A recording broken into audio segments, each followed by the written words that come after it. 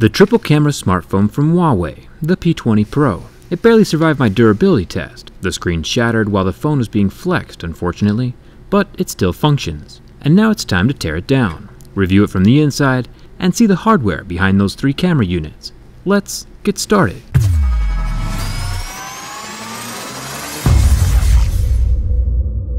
Heat is mandatory for opening the back glass panel on the Huawei P20 Pro. This thing is IP67 water resistant and glued down pretty tight.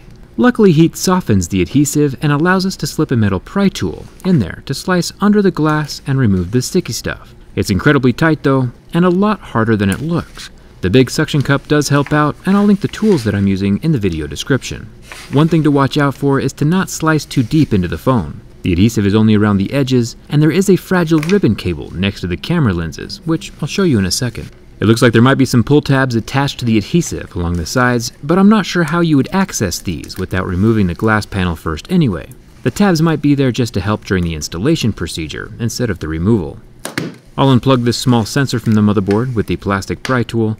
The sensor fits right between the 2 camera lenses and probably helps with the autofocus. To get a better look at the triple rear cameras, we're going to need to pull off the protective plastics around the main board. The top plastic section is attached to this black NFC pad flopping around, similar to what we saw on the translucent HTC phone. This one just isn't as aesthetic, since it's not meant to be seen, except for by me and all of you. There are 8 Phillips head screws surrounding the top edge of the phone, and once those are off, I can peel up the plastics and the NFC pad to reveal the motherboard. I'll unplug the charging port connector like a little Lego, and the smaller battery plug, and the display ribbon, which I'll talk more about in a second.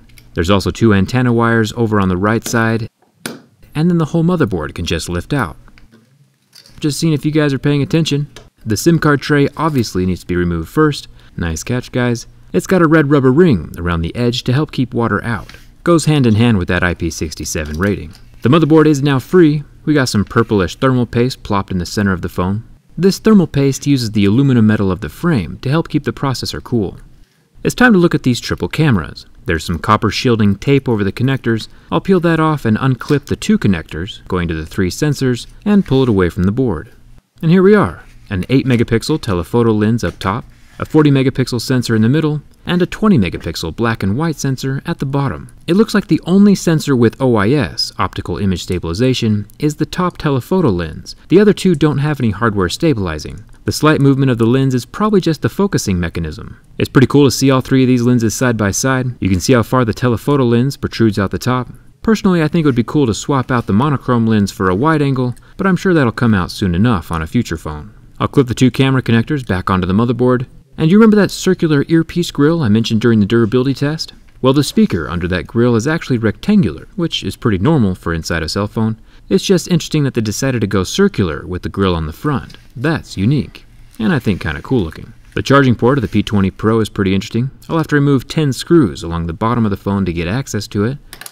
But once the top plastics are off, I can pull the incredibly small USB-C port from the bottom of the phone. It has that same rubber sealing ring that the SIM card tray has, but it's not red. I think more things should be red, personally.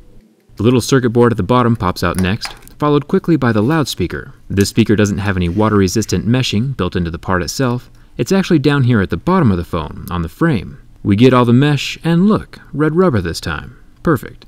The circular vibrator motor seems to be pretty small on the P20 Pro. It's probably about 1/5 the size of an iPhone vibrator. It still works though. You don't need a big vibrator to get the job done. For the battery, this 4000 mAh beast is pretty large, but there are no magical pull tabs, like the ones we see inside of iPhones, and the adhesive is not gentle. This stuff is permanent, which is unfortunate because once you bend a battery like this, removing it, it becomes incredibly unsafe.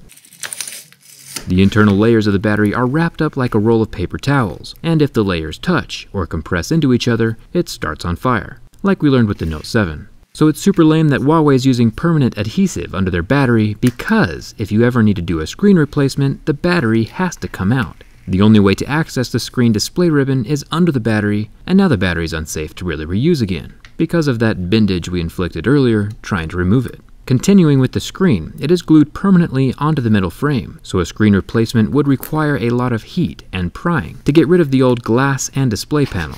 It's kind of a pain, but I'll link replacements in the video description. Now it's time to see if it all works when I put it back together. I'll get the battery back into place. It's honestly probably going to work just fine, even after the removal abuse, but still, magic pull tabs would have made things way easier. I'll get the loudspeaker back into place, then I can plop the USB-C port into its slot between the loudspeaker and the little tiny circuit board. Then I can plug the charging port into the circuit board like a little Lego.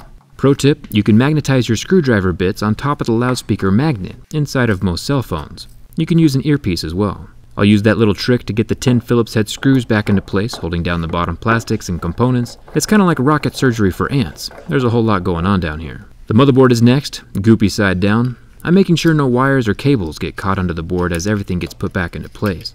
Once the board is secure and clipped in, I can plug in the black and white wire cables, the screen connector next to the built-in LED flash, the charging port ribbon, the front camera up top, and finally the battery connector itself. I'll get the protective black plastic shielding over the top of the components and finish it off with those 8 Phillips head screws.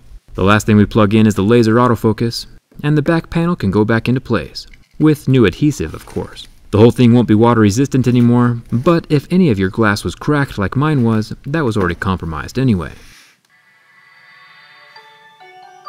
And it works. Another successful teardown. It's always impressive how much abuse these phones can handle and still function. This P20 Pro is a trooper. Come hang out with me on Twitter and Instagram, and hit that subscribe button if you haven't already. It's totally free. Thanks a ton for watching, and I'll see you around.